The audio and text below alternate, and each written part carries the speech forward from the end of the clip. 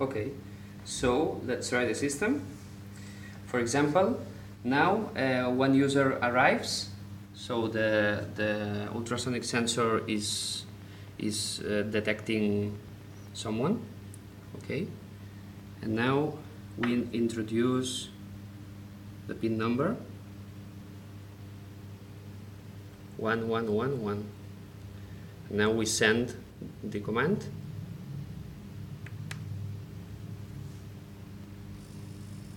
and receives the confirmation and opens the door, and we can see here the properties of this user, that are the seat position and mirror position.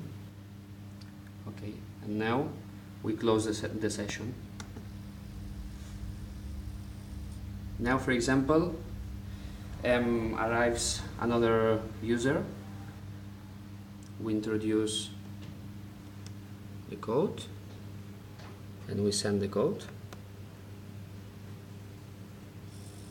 It opens the door also, and we can access granted, and we can see here the settings of this user, and we close the session another time.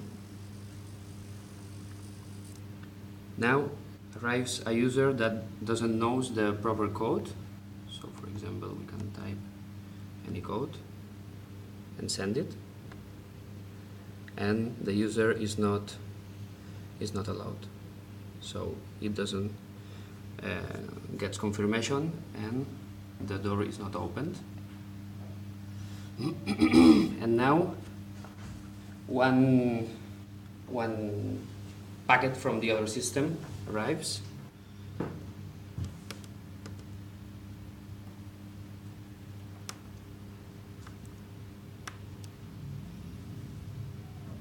So since anyone is in front of the ultrasonic sensor, it doesn't get the confirmation. And this is it.